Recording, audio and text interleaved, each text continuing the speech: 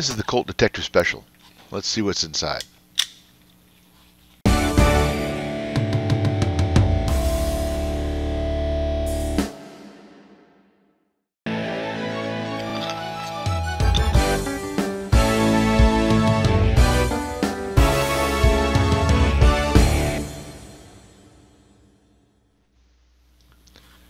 Hi, Jim Humphrey here from Imminent Threat Defense Firearms Training, and this is a 1961 Colt Detective Special.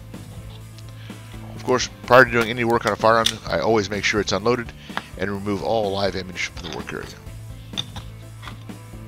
The side plate is retained by 2 screws. The crane is held in by a single piece crane lock screw. Older models had a 2-piece system. So I remove the crane lock screw, which allows me to remove the cylinder and the crane. I have a separate video on the disassembly of the cylinder group. I'll provide a link at the end of the video. The side plate screws are easily damaged. I take special care when removing them using the correct size screwdriver and penetrating oil. These screws are identical, but it's always a good idea to keep screws separate. The side plate is removed with a few soft taps of a plastic hammer. The side plate lifts out with the cylinder latch. I'm careful to retain the cylinder latch. The latch simply slides out from the side plate. The latch spring is very small and easily dropped. Careful to keep track of it. Removing the mainspring requires a little effort. With some smooth-jawed pliers, I compress the spring and swing the hammer stirrup out of the way to release the mainspring. With the rebound lever pin pressed out, the hand and rebound lever lift straight out.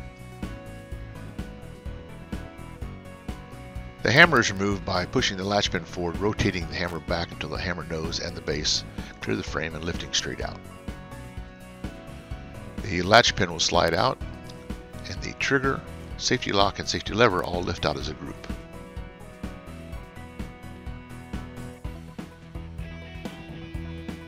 All that's left to remove is the bolt. It's just retained by a screw, but has a very small spring. One of those springs you can only drop once because you'll never find it to drop it a second time. Let's have a look at the trigger and safety linkage. We've got the trigger, the safety lever, and the safety lock, or sometimes just called the safety, depending on which book you pick up. The pins that connect them are mushroom shaped. They've got a little bit larger head, and then the slots are all keyhole shaped, so it's a little bit tricky to get it back together sometimes. But this does facilitate a little bit easier installation, so it holds it all together as one piece, so I can drop it in at one time. Further disassembly of the hammer's pretty tricky. The sear and the stirrup are held in with some really tight-fitting pins, so I left them all together here. I just drop the hammer in and make sure it links correctly with the trigger. Push in the latch pin.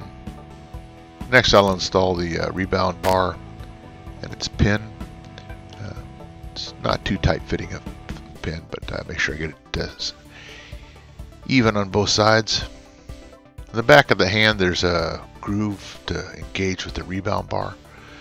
So when I place the hand in, I'll have to lift up on the rebound bar just a little bit to get it to engage the hand, and that adds a little spring action to the hand then. Like on any handgun, the mainspring is always the tricky one. These smooth-jawed parallel grip pliers really help me get a grip on the spring without damaging it. Well, flip that stirrup into place. The latch is fitted to the side plate. Note on the back of the latch, there's a hole that has to be fit over the latch pin when the side plate is fitted to the frame. The side plate is pressed into place, and with a few light taps of a plastic hammer should be all it takes to get a nice flush fit.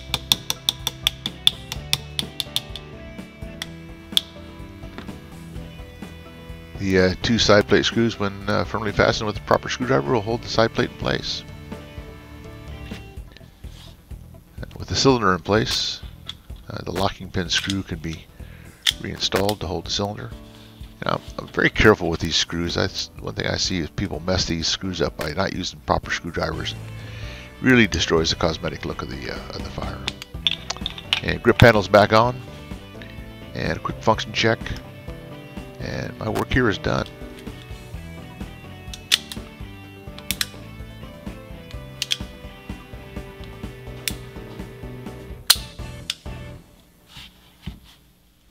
Well, I hope you found that educational. I'm Jim Humphrey from Imminent Threat Defense Firearms Training. Remember, as a firearms owner, you're an ambassador for all of us. So always portray your firearms in a safe and positive manner. Enjoy your firearms and be safe out there. Thanks for watching.